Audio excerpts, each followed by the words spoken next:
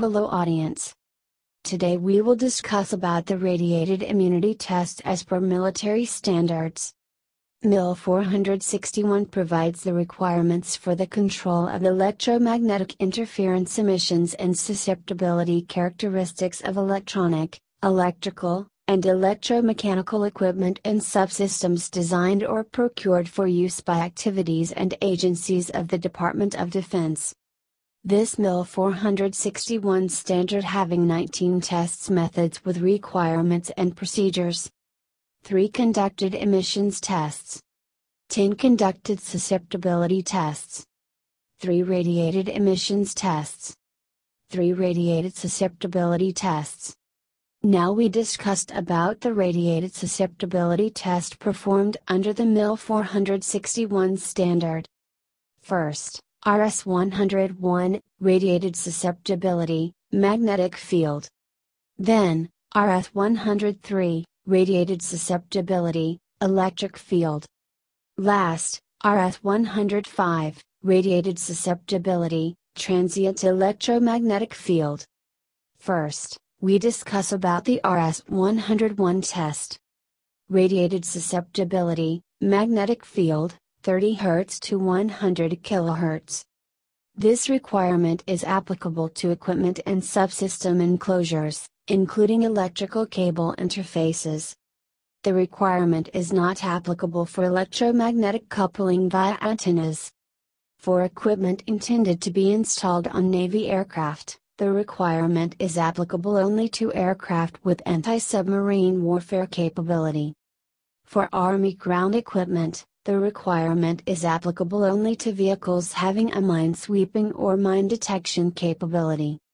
This test procedure is used to verify the ability of the equipment under test, EUT, to withstand radiated magnetic fields.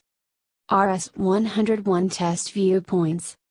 Some equipment suppliers tend not to conduct the RS101 testing because it can be exempted if the equipment is installed some distance away from the magnetic field sources. However, a technical justification demonstrating for the RS101 test exemption is ambiguous. There are needs to define the exemption criterion when equipment is installed sources of magnetic fields. The RS101 test exemption criterion needs to be reasonably defined for distances from the magnetic field sources. And the margin analysis can be used as a reference to judge whether the RS101 test is required or exempted. The RS101 test requirement is applicable to equipment and subsystem enclosures, including electrical cable interfaces.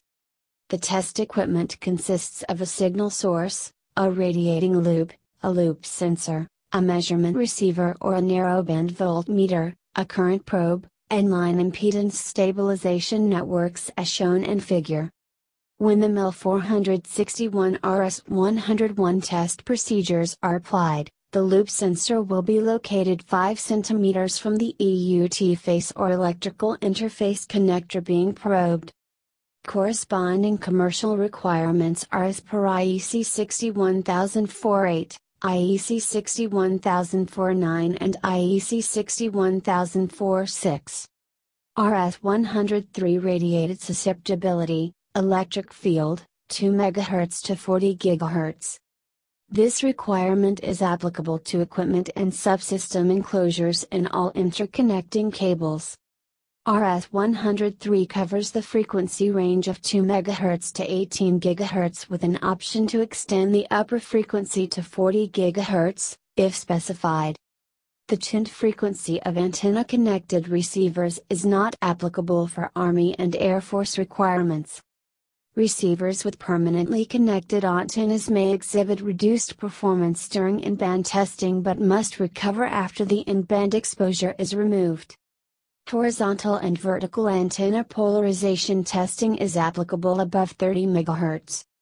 In the 200 MHz to 1 GHz frequency range, the antenna positioning should expose the at plus 35 cm of cable at the at end of the cable. Above 1 GHz, the position includes the EUT plus 7 cm of cable. With the various antenna positions, the E-field sensor is placed to be in the antenna coverage, and note that above 1 GHz the elevation of 30 cm may be reduced to place the sensor in the area being illuminated by the radiating field. Avoid placing the sensor at AUT corners of edges that may provide a shadow effect that could create a sensor measurement error. The requirement at the tune frequency of an antenna-connected receiver is 20 dB above the RE102 limit associated with a particular platform application.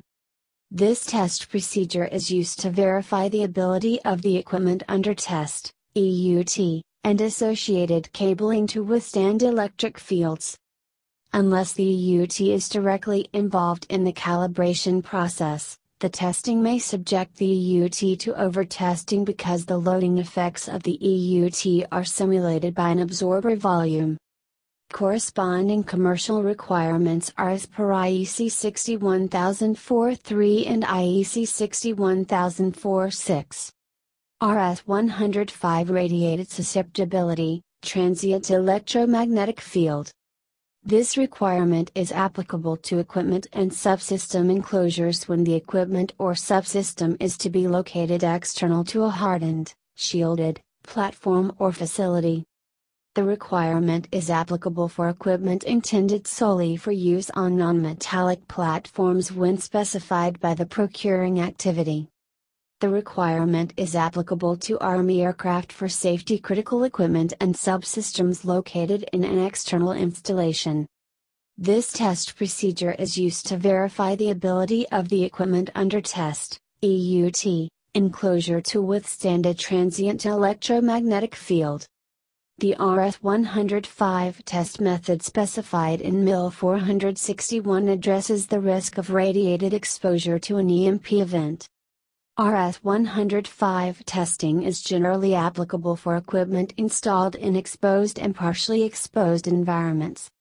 The U.S. Navy requires RF105 testing for nearly every installation platform, surface ships, submarines, and aircraft, to ground applications. The RF105 pulse characteristics consist of a fast rise time, short pulse duration, and high amplitude which resemble those of an actual EMP.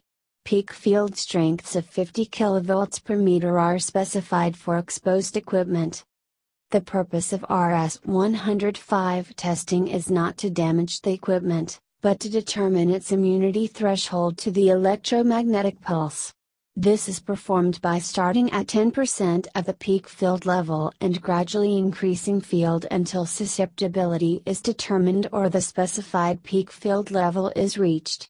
It is important to note that RF105 evaluates the equipment enclosure's ability to attenuate and withstand the effects of an EMP, not its cabling. The RF105 test setup requires that all metallic interconnecting cabling including power input lines are routed in shielded conduit and or underneath the ground plane to minimize coupling. Corresponding commercial requirements are as per IEC 61004-20. We summarize that the radiated susceptibility testing is included with most qualification test programs, especially RF103.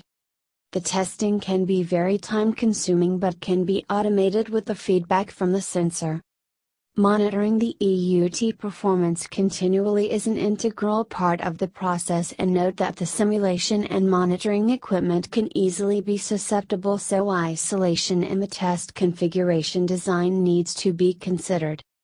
Thanking you.